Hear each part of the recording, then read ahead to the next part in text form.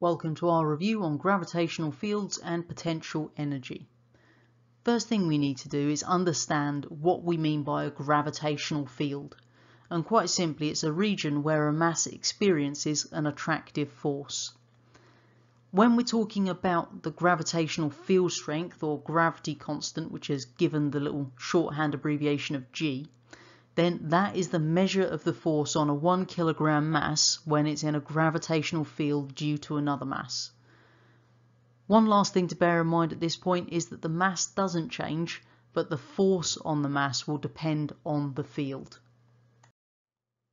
So the force that acts on an object in a gravitational field will be larger if the mass is larger or the distance between them is smaller.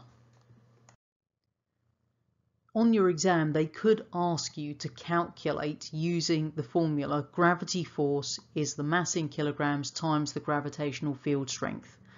This is one of those formulae that you do need to remember. They're not going to give it to you on your data sheet. So make sure you found a way to learn that, and also to remember that on Earth our gravitational field strength is 10 newtons per kilogram. The kind of question we could be asked then is given here. A spacecraft has a mass of 60 kilograms and is in the gravitational field of a planet where G is 27 newtons per kilogram. Calculate the gravity force on the spacecraft.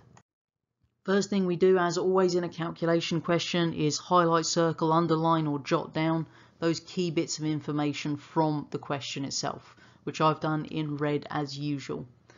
Then we need to recall the formula we're going to use, which is our force is mass times G. Substitute in our values, so 60 times by 27, plug that into the calculator to give us the answer of 1,600 newtons. As always when doing a calculation, make sure you do write down each step of your working so that even if you get the answer wrong, you've got some marks for the working. The next thing we need to do is to understand what we mean by weight. So one of the things that people always mess up is the distinction between mass and weight. So mass is the amount of stuff something is made from. Weight is the force due to gravity that acts on an object.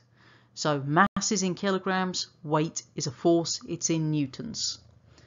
Another formula for us to learn, which is weight is mass in kilograms times the gravitational field strength. One thing we do need to bear in mind is that we use G to stand for our gravitational field strength, but it can also stand for the acceleration due to gravity. So two equations there for you. Gravity force is mass times gravitational field strength, as we've already looked at, and the resultant force, again in newtons, is the mass times acceleration due to gravity. So what we've got as the value for our acceleration due to gravity on Earth is 9.81 meters per second squared. The last thing we need to consider is gravitational potential energy.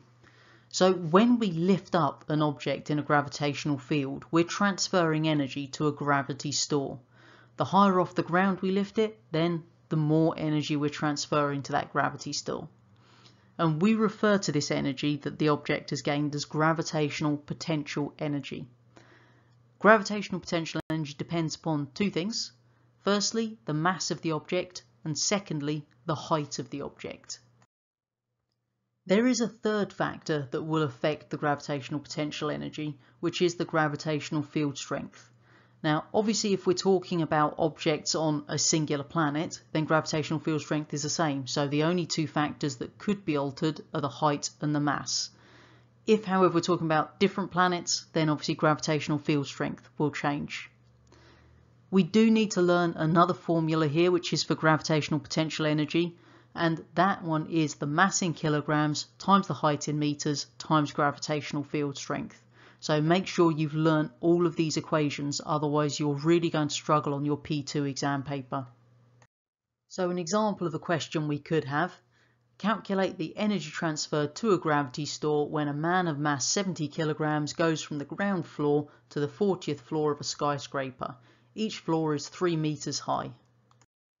First thing we're going to do, as always in our calculation question, is highlight, circle, underline or jot down the key bits of information, which I've done in red as usual. Then we're going to work out the total distance that's travelled. So in this case, we're going 40 floors up and each floor is 3 meters high. So 3 times 40 gives us 120 meters as our distance. We then need to recall and write down the equation for GPE, which is mass times the height times gravitational field strength. Then we can substitute in from our actual values given in the question, as 70 times by 120 times 10 gives us our answer of 84,000 joules. Hopefully at the end of this video you can explain what is meant by gravitational field, gravity force and weight. You can recall and apply the equations for gravity force and potential energy. You can state g and acceleration due to gravity.